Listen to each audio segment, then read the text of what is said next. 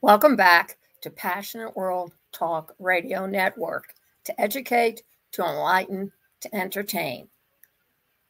On today's podcast, hosted by me, Lillian Cauldwell, lest we forget historical, we're going to be talking about the TSA at the airports and if you're on prescription medication. Not a biggie? Oh, yeah, it is a biggie. Just as important if you're going overseas or traveling within the United States.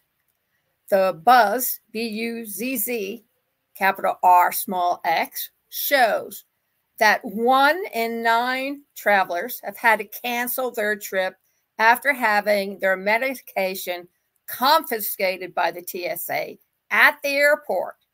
And 1 in 6 were able to replace their meds, but they had to pay full price for them. So what is that telling you? Well, one suggestion is to carry a list of your medications with you in your wallet or in your handbag, carry on. So if your prescription medications are removed, you can ask a pharmacist to go and refill them after explaining the problem. More than 50% of these people surveyed in the Buzz RX said having their medicine increased their stress and anxiety around a trip. And 18% said it forced them to cancel some trip activities. That's pretty bad, folks. What, are we being discriminated now because we're on medication? What's next? Anxiety medication was the most common type to be confiscated, followed by sleep aids and over-the-counter remedies, which means that if you take a lot of vitamins, chances are they will also be removed from your possession. Rodriguez said travelers should reach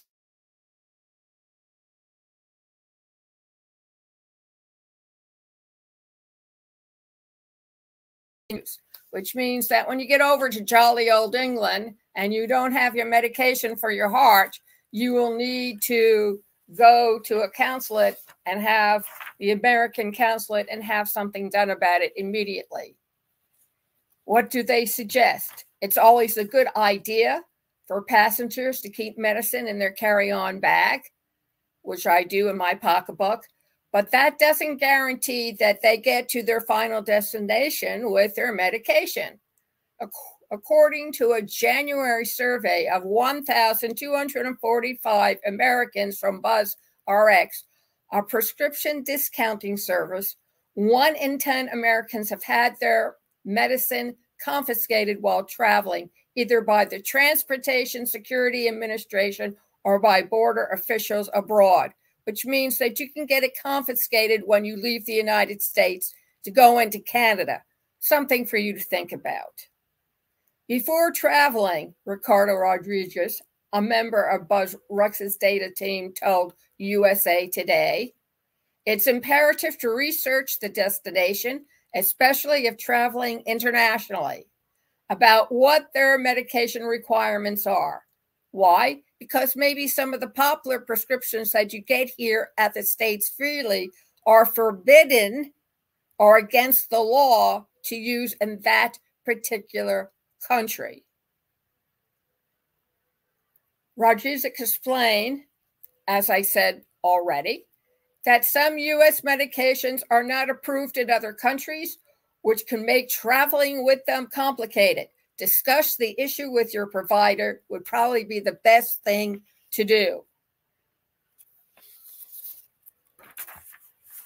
So data from Buzz RX shows that 1 in 9 travelers had to cancel their trip after having their medication confiscated at the airport, and 1 in 6 have been able to replace their meds. So something that you need to consider.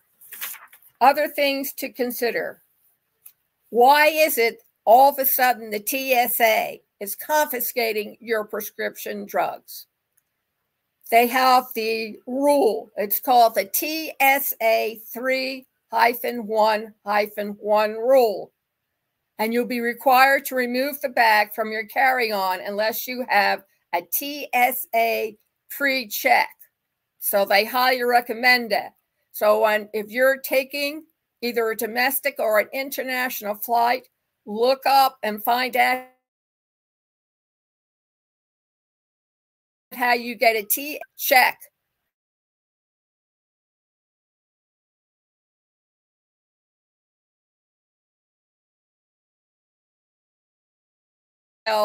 And aerosols. They also don't require you to put your medically necessary liquids into a liquid bag. However, they do have some limitations on the liquid medication. They require you to only bring, quote, a reasonable quantity, unquote, and state that the liquor rule exemption only allows certain items to be carried on the airline when the item is declared, and it is 1, required during your flight and or at your travel destination, 2, not available at the airport in the sterile area. That's after the scanning checkpoint. And 3, not available at your travel destination. What are considered responsible quantities for the trip? When you bring liquid medications through the security, the TSA 3-1-1 rule does not apply. Instead, TSA will allow you to bring in reasonable quantities. This is a subjective definition, so there's going to be room for agent discretion. Yeah, they want to win on both sides. Try not to go too far with your liquid medications if you think that you might be bringing in an unreasonable amount. It's a good idea to have a clear stated purpose why you need the liquid medication. And it might even be a better idea if you have a signed doctor's note explaining why you need that much medication. Sort of like getting a note from your teacher so you can go to the bathroom. When you're sitting there or standing, squirming with your legs crossed is a good red flag for them to understand you really, really need to go to the boys' room or the girls' room. It would also help your cause if you explain your dosage requirements in relation to the quantity of medication you're bringing. For example, if you require 10 grams of medication per day and you're bringing 100 grams with you on a 10-day trip, that makes sense. But if you require 10 grams of the medication per day and you're bringing 3,000 grams with you for a weekend trip, that would be a different story. At some point, the TSA will clarify this rule when they stated that the medication needs to not be available at the airport in the sterile area and are not available at your travel destination. Most people don't really like this rule because essentially just a bottle of NyQuil just because it will be available at an outrageous price within the airport. And sometimes it's difficult to know whether or not something will be available at your destination. So it's just smart thinking to bring it with you. However, those are their laws.